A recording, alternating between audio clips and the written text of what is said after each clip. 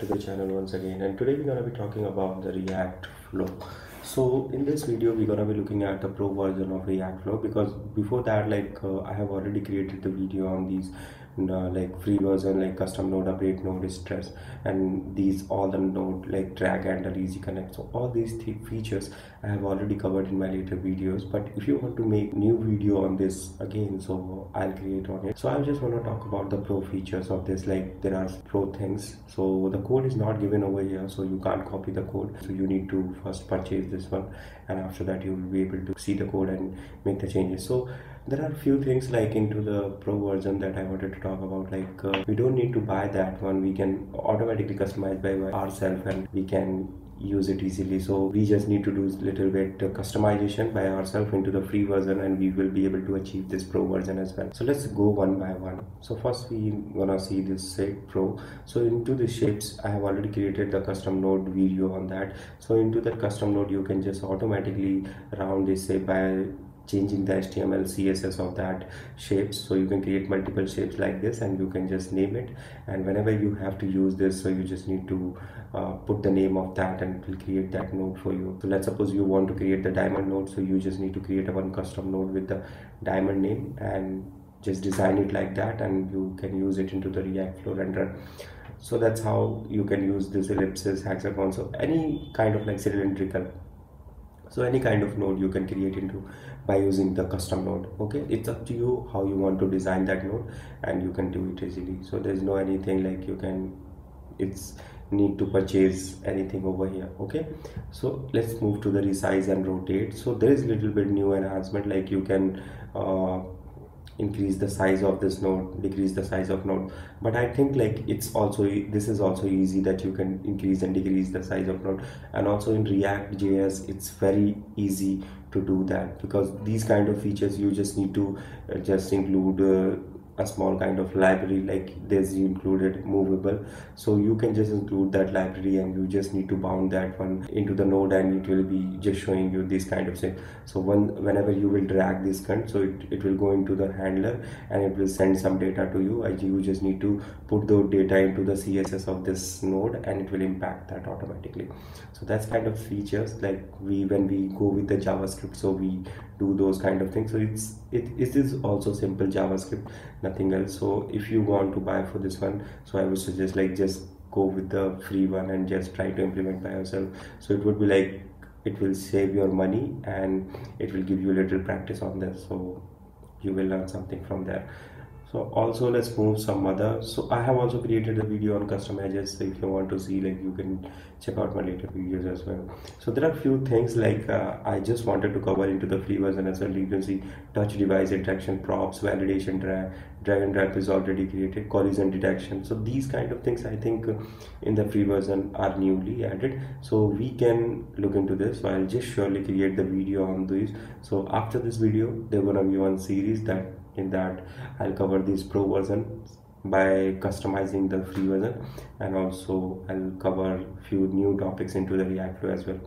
Okay, so let's check this out, collaborative one. So in collaborative, say this example show how to build a collaborative graph for the multiple users with React flow and YJS. So this change is made in this graph are visible for all the users. So you can see this is this kind of flow you will see over here. So I think this is the normal one that you can use, and also there's a drag and drop is given over here, so this is also created, so you don't need to buy for this one. But there is nothing like that you can't made by yourself. Okay, so this is very easy, you can do it by yourself, and you don't need to I suppose like you don't need to buy for this one, you can create by yourself. You just need to do the state handling, and you can create the graph like this. Okay, and let's move to the next one, auto layout. So there's some directions are given. Okay, and if you click on any direction, so it will auto layout that one, and it will show you into the like a specified manner that you want to see. So let's suppose left to right. Okay, so you can see it's looking good. So it's auto layouting is this one, and showing you this kind of scenario, like it's kind of tree, it's showing one node and the two children nodes.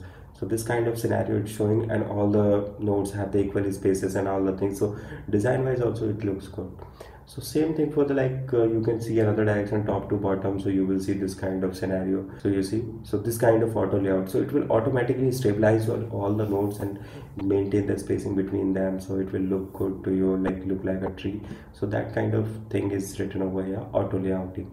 Okay, so there's also one library is written over here, so that library, if you want to check out, so you can check out it later, and you can also use it for customizing your React flow. So you don't need to go for the pro version. I don't suppose, like, I won't suggest to go for the pro version, because it's very easy to implement those things by yourself, so you can do it by easily. So this one also, so same, I'm just saying, so these are there are the 4 directions that it is given, top, right, bottom, left. So in all the direction it show you the auto layouting thing. Okay, force layout, let's check this out one. So force layout is little tricky. So there's a D3 library is used for these kind of, so this is kind of look like neural networks or something like that. So there are multiple nodes are interconnected, and each are, so you can see this kind, so it's not movable as well. If you try to click on that and move, so it won't be movable. So it's kind of created like a tree, so that also you can vary it from here. So like strength or something you are varying, this kind of scenario, it's used this library D3 force, that's why it's looking like this, otherwise it would be similar. So this is a little tricky, so I'm also looking at this. So once I will figure it out, I'll let you know about this one as well. I don't think this is also difficult. Okay, so once you implement this library, and you will achieve this kind of scenario as well. Expand and collapse, it's very easy, I think, because I have also used this one, because this will show you the tree as well. Okay, so let's suppose this is your one node, and if you click on this, so you will see some other file structure as well over here. So let's suppose there's one folder example, so if you click on this example, so you will see another files inside of that one. So same kind of scenario for other files as well. Let's suppose license is given over here, so if I click on license, nothing gonna happen because this is a file. Okay, and if I click on assets, so you can see, if I'm clicking on assets, so it's showing me the icons. So whatever, like any of the node is getting the source node over here, so it will give you the file inside of that. Okay, so if I click on VS Code, it will use settings.json. If I click on it, so there's no source node, so there's nothing gonna be after this one, but icons have other files as well, so these icons gonna be inside of this one. So same, this file structure we can create it easily, just we need to maintain the data structure inside our use state hook, and like in other files as well, just maintain this data structure. You can achieve these kind of scenario. And also you need to handle some functions like on click and all the things. So once you click on this, so you need to just render the inside of that files inside of that. So some kind of children and parent and children scenario over here, so that we see into the file structure like this one. So this layout is your parent, and inside that all the topics are children. So if I click on this, so you can see it's getting minimized, and if I so it's maximized, so it's showing all the children. So this kind of scenario is also over here. So this, I don't think this is typical, but we can implement it. So I'll also show you this code base, like how we can achieve this one. So later it's gonna be coming into that. Workflow builder starter, this is very easy. I have already shown into my videos as well, like that one custom one, that was custom one, that was not using the React flow, but it is very simple. You just need to have one node over here, one node over here. You just need to make the design changes into that.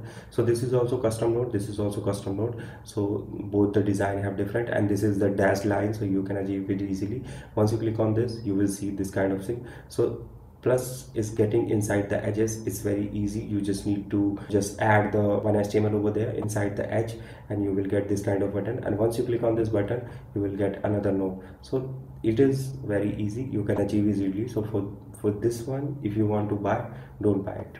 Okay, so it's very easy. You will find in my videos as well, I have already created similar kind of scenario. So I think that's it. And apart from that, there are some hooks. Okay, there are some helper function and all the things, styling things. So tailwind, turbo style, basic style, these things you can use for styling your nodes. And apart from that, this is the layout things, and also these are the interactions, these are the edges, like edges related, and these are the nodes related. Okay, so these are the nodes related features, pro features. And in edges there is no any pro features, but there are free ones like edge markers, floating edges. So these we're gonna cover in incoming videos, because these are, I think, new features.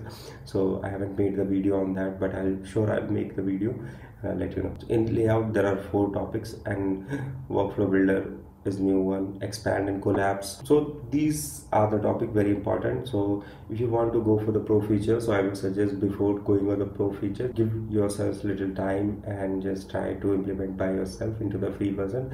And if you won't be able to, don't worry, I'll implement it for you. So I'll give it to you, all the code in free. Okay, so just keep in touch, guys. Next video will gonna be one of the new feature, and we'll try to implement that. If you like this video, hit the like button, do subscribe the channel, and thank you so much, guys. Thank you for watching. I'll meet you in the next video.